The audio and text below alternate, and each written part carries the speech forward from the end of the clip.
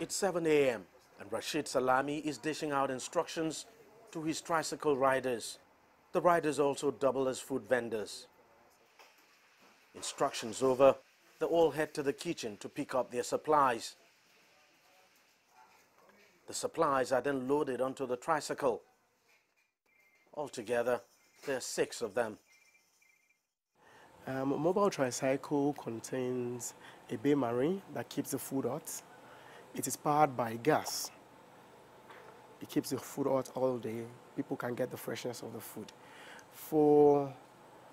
Because we also sell snacks, we have bulbs in it to keep the snacks warm. These bulbs are powered by, they are solar powered. They're solar powered, and it works with the battery, the solar panel, the charge controller. And basically, that's what the tricycle entails. Once the tricycles are loaded and everything is set, the riders hit the road.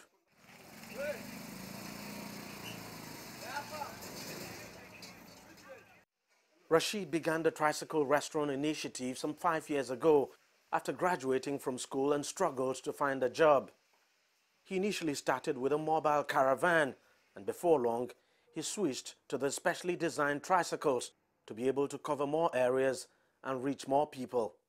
Business is improving with the introduction of the mobile tricycle, because now we get to reach a lot more people and we get to deliver food faster.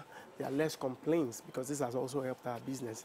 We try to put people in a geographical region. So when people make order for food, we give them a promise of getting their food in 15 minutes, and this we've started to deliver on.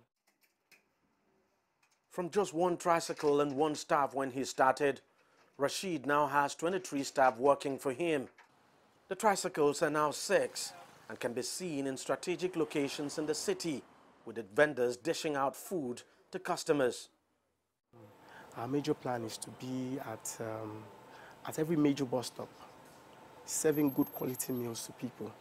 But the funding to expand this business has been a major problem, which means we have to strive harder to try to grow this business from the little we're making. Another problem which I'll see is the multiple would be from the government side. I think we are not getting so much of support from them. Despite the teething challenge, Rasheed's tricycle restaurant initiative is still forging ahead and penetrating the nooks and crannies of the city.